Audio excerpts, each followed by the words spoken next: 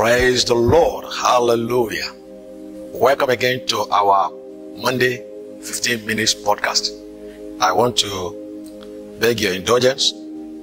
Now please, if you have not subscribed to my YouTube channel, please press on subscription button and then you will see a bell comes out. Please press on the bell. It's very, very important that you press the bell. Now what do you have to gain? Every time the 15 minutes podcast is ready, YouTube will always drop you a notification. And after your busy day schedule, then you can always follow us up on your favorite 15 minutes podcast. Remember, we just finished a series of teaching on divorce, the devil's alternative. Now, I will say to you that should be season 1. That should be season 1. There is season 2, which is what I'm starting today.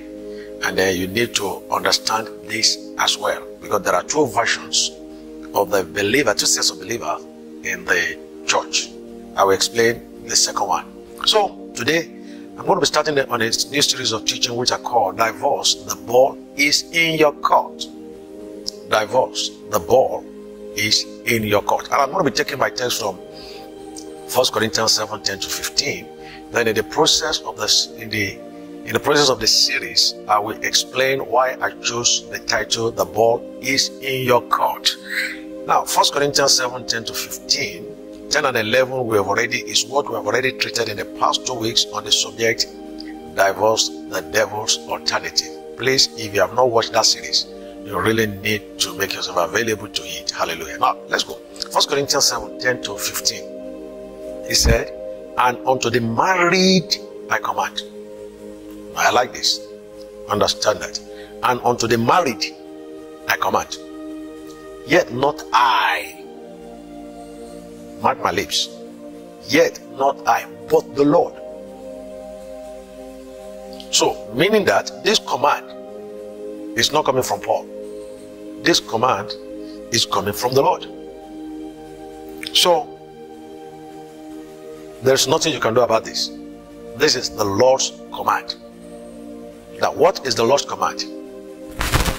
Let not the wife depart from her husband, but and if she depart, let her remain unmarried. Let her remain unmarried. Or be reconciled to her husband. And let not the husband put away his wife. But, now this is the series now. You see, this first part is the one that I've treated in the past two weeks. Telling you, if you read that from the Passion Translation, verses 10 and 11 from Passion Translation, hear what he said. And to those who are married, talking about Christians, I give this charge, which is not mine, but the Lord's. That the wife should not depart from her husband. But if she does, mean that she is an option. That is the option on the table. She can depart. Then she should either remain unmarried. Did you see that? Remain unmarried or reconcile with her husband.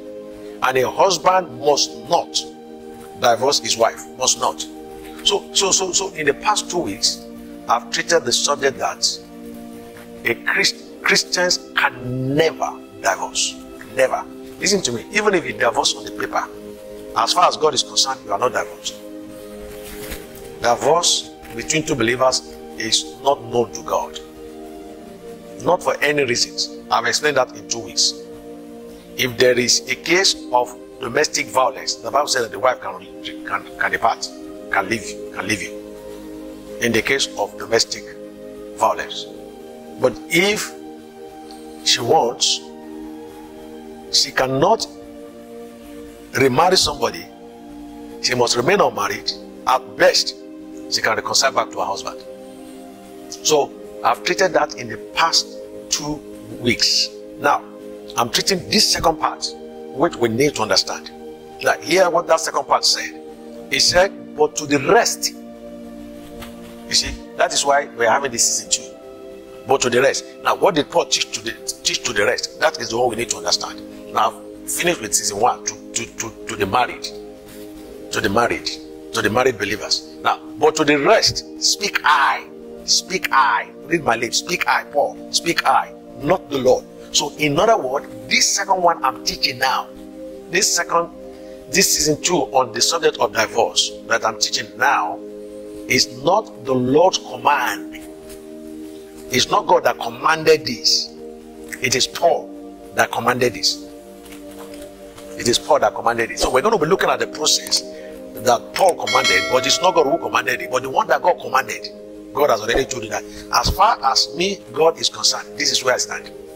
Now, Paul now said, but there's another case where the divorce question comes up, and that is one I'm treating, and that is the one I'm treating right now, which is season 2. That's why I didn't join it with the first one, because it will not be relevant under the first one, which is divorce, the devil's alternative. Now, it's relevant under this subject, which I call the ball is in your court. The ball is in your court. The ball is in your court. If any brother have a wife that believed not, did you see that?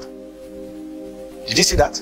So now we're treating now a Christian brother and an unbeliever, and she'll be pleased to dwell with him. Let him not put her away.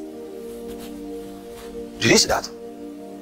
So in other words, if a brother had a wife that believed not, in other words, two unbelievers now. The first set in this season 1 we discussed 2 believers. In season 2 we are discovering 2 unbelievers, and one of them became born again.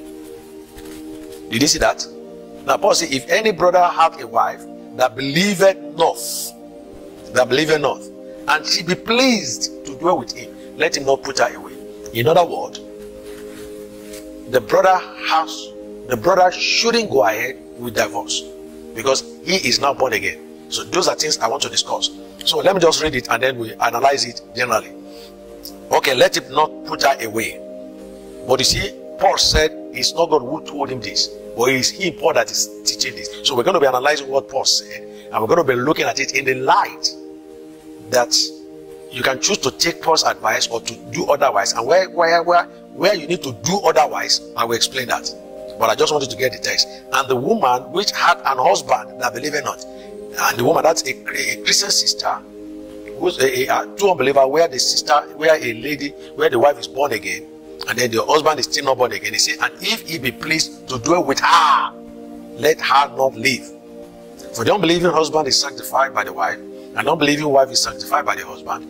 Else were your children unclean, but now are they holy. I will explain that in the process of this teaching. But if the unbelieving depart, if the unbelieving depart, let him depart. A brother or a sister is not under bondage in such cases, but God had called us to peace. So that's exactly what I want to discuss in this second season 2 of the subject of divorce. Now let me quickly run through that for you in in passion, so that you understand the plain language. Paul said, and to those who are married, true believers, I give this charge, which is not my own, but the Lord's own. Good. That the wife should not depart from her husband, but if she does, then she should either remain unmarried or reconcile with her husband. And the husband must not divorce his wife, Now, to the rest I say, which is not a saying of the Lord, if a brother has an unbelieving wife, and she is content to live with him, you should not divorce her. And if a woman has a husband who is not a believer, and is content to live with him, she should not divorce him. For the unbelieving husband has been made holy by his believing wife, and the unbelieving wife has been made holy by her believing husband, by virtue of his or her sacred union to a believer.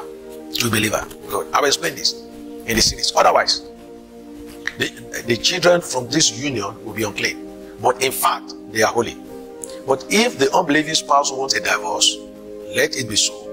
If in this situation, the believing spouse is not bound to the marriage, for God has called us to live in peace. And wife, for all you know, you could one day lead your husband to salvation. Or husband, how do you know for sure that you could not one day lead your wife to salvation? Praise the Lord. So follow me, and then we are going to be teaching that's season 2 on the subject of divorce. But like I said, it is between a Christian, a newly born again, the first season was between 2 believers. The second season is between two unbelievers and one got saved. So how do you handle the marriage? If a case of divorce comes up, how do you handle it in such a case? That's what we want to be talking about. Okay, for the two believers who are married but are now separated, I want to proceed on divorce. Paul said that the ball is not in your court when he said the commandment not to divorce your Christian spouse is the Lord's and not his own command, as Paul in that 1 Corinthians 7:10-11. Where Paul said, and unto the married I command, yet not I, but the Lord, let not the wife depart from her husband, but and if she depart, let her remain unmarried, or be reconciled to her husband, and let not the husband put his wife away. The Passion Translation says, and to those who are married, I give this charge, which is not mine, but the Lord's. Okay. That the wife should not depart from her husband, but if she does. So, meaning that for two believers who are married, the option of divorce is not on the table, but option of separation. Now, from separation, you cannot proceed to remarry somebody else, but the only option you have is an option of reconciliation. Okay, but if she does, then she should either remain unmarried or reconcile with her husband, and the husband must not divorce his wife. You see, you can't divorce a wife. A brother or a sister cannot proceed on divorce or separation, but can only reconcile back to the brother or sister in that 1 Corinthians 7:10-11. And unto the married I command, yet not I, but the Lord. Let not the wife depart from her husband, and if she depart, let her remain unmarried, or be reconciled to her husband, and let not the husband put away his wife. So divorce is not in your court as two married believers. You don't have the option. Listen to me. In your marriage as born again believers, divorce button does not exist in your marriage. You have only two buttons. The option of separate, especially in the case of in the case of domestic violence, and then the option of reconciliation. So you can go back, but you can't move forward. If you separate from your husband, you stayed separated. If you feel like being married again, the only option you have is reconciliation. So I need to get this right again, just in case somebody is starting with us in this new series. So please, if you are just starting with me in this new series, you didn't watch the other episode before this one, please go back to it, because from Wednesday I'm going to be discussing divorce. The ball is in your court for two unbelievers and one got saved. But for Christian, divorce is not an option. It is not in your court. So I will see you in our Wednesday 15 minutes podcast, where we will continue on our series of teaching divorce. The ball is in your court.